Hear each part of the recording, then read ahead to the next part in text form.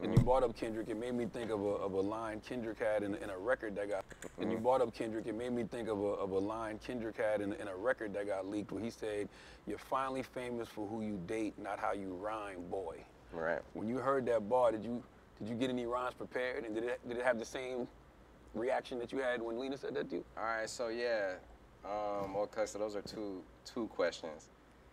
When I first heard that, I definitely had a whole thing prepared.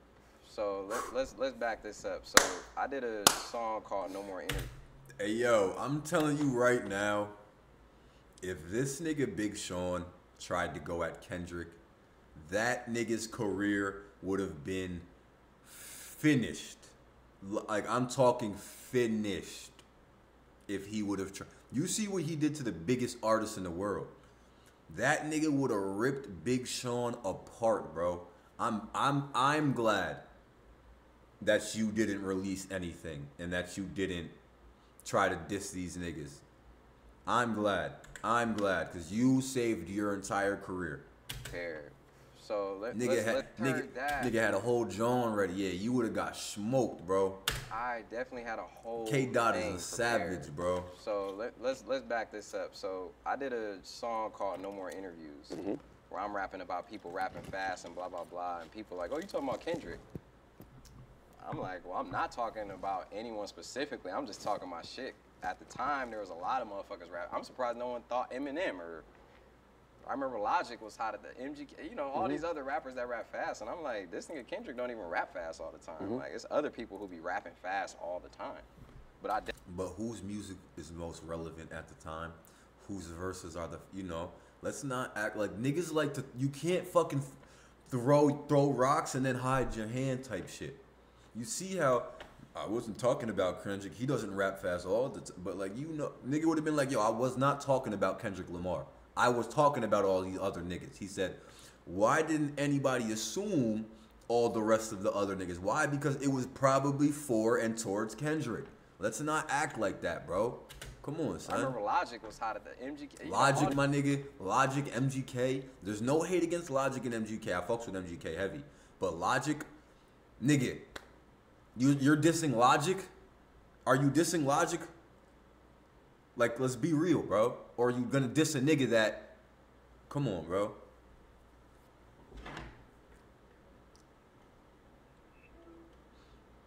Hey, yo, I'm literally recording. Give me 6 minutes and 26 seconds. But,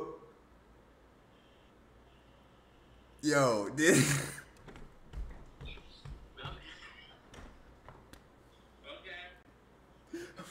I'll call you. Alright, we back. This nigga, bro, another fucking pair. Yo, my man's calls me every time he gets a pair of sneakers. And he told me the last 6 to 7 times, he told me he was done buying sneakers and has bought 6 to 7 pairs since then. So. These other rappers that rap fast, and I'm like, this nigga Kendrick don't even rap fast all the time. Like, it's other people who be rapping fast all the time. But I definitely was like not running from or ducking no type smoke at all. Like, so when I heard that there might be, you know, some remnants of something, I did have something prepared, I'm not gonna lie. And then I ran into Dave Free in the elevator at WME, and I'm like, yo, was that, I forgot what, was it the Control verse? Or? No, this was way after. So so by the way, Kendrick has been in my house. Me and him are cool, by the way. He's invited me to his mom's house before. This was like my old house.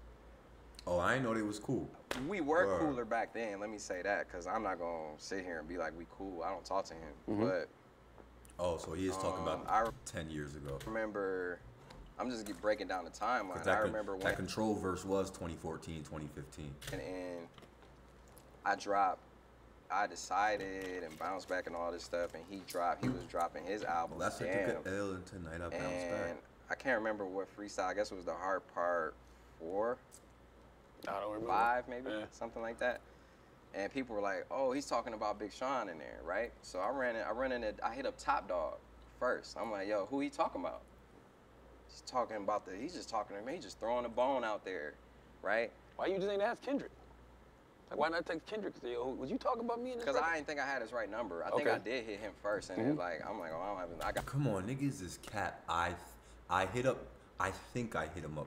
Fucking stop lying, my nigga. Stop. That shit corny as fuck, bro. Was you talking about Niggas, me? niggas. That shit's corny as fuck, bro. I hate that shit. Right. Why you just ain't ask Kendrick? Right. Why didn't you? Oh, it went from I texted these niggas first to I think I texted Kendrick. I'm not sure if I had that nigga's right number. My nigga, you would have known if you texted that nigga. Yo, is this shit about me? Like, and niggas, yo, bro, I see through the shit like it's nothing, bro. Listen to this nigga. Just talking to me, just throwing a bone out there, right? Why you just ain't ask Kendrick? Like, why not text Kendrick? Say, yo, was you talking about me in this Because record? I didn't think I had his right number. I think I did hit him first, and then like I'm like, oh, I don't have. I got top number because he had just had me come out at his charity event like a year ago or something in Watts. You know what I'm saying? So I'm thinking we like straight. You know what I'm saying? So then, no, it wasn't about you. It wasn't about you. All right, cool. So the little shit I had, I just was like, let me get out of my head because I'm thinking like it might be something. So you had a song or a verse? I had just some ideas. You know what I'm saying? Just on some, just to be real with you. Like I had some ideas, you know, mapped out. So then, Nigga had ideas. Nipsey dies.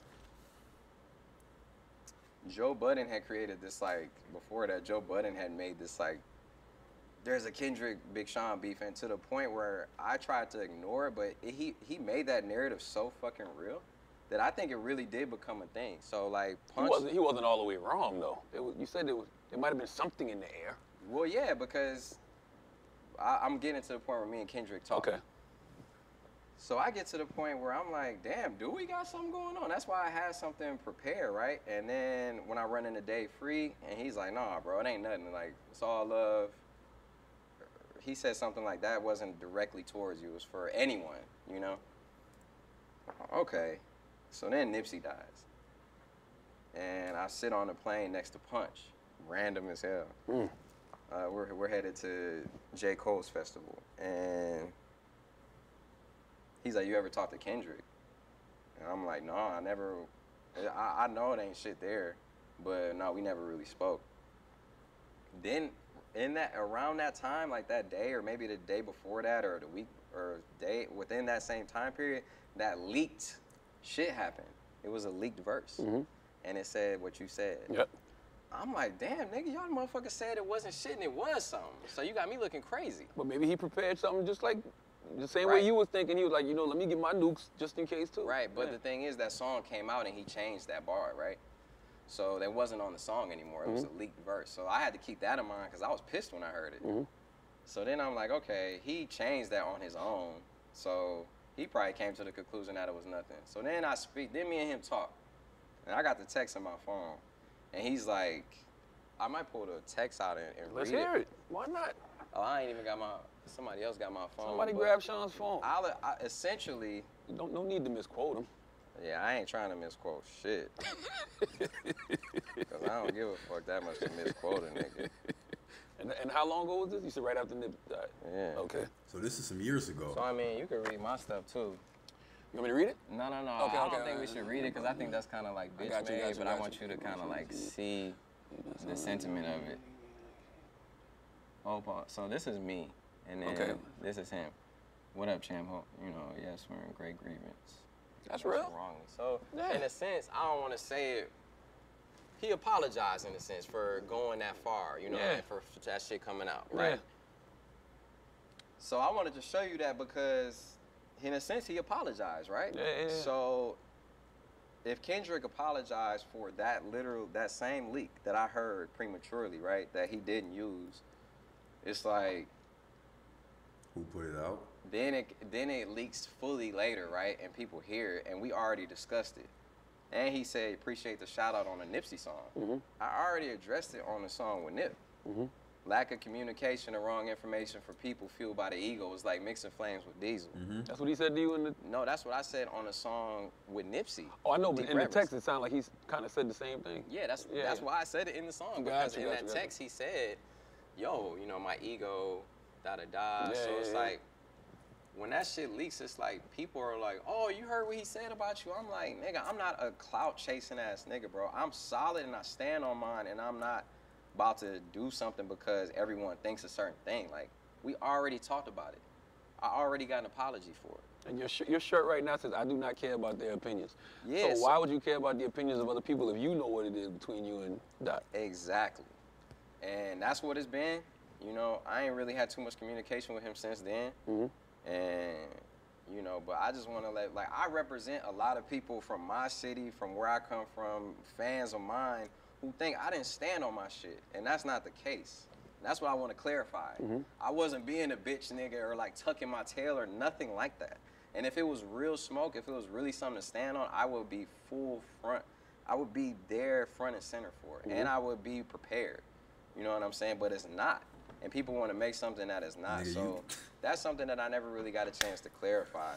And, you know, to me, it's better to be about business and to be authentic. And like, if there's literally not a problem there, then I'm not about to feed into no narrative that isn't true, that I know isn't true. You can't prepare for Ken. I don't think Big Sean, I'm not a fucking hater. I don't know what Big Sean's capable of, but I don't think anybody can prepare for Kendrick. Like, I'm not glazing Kendrick.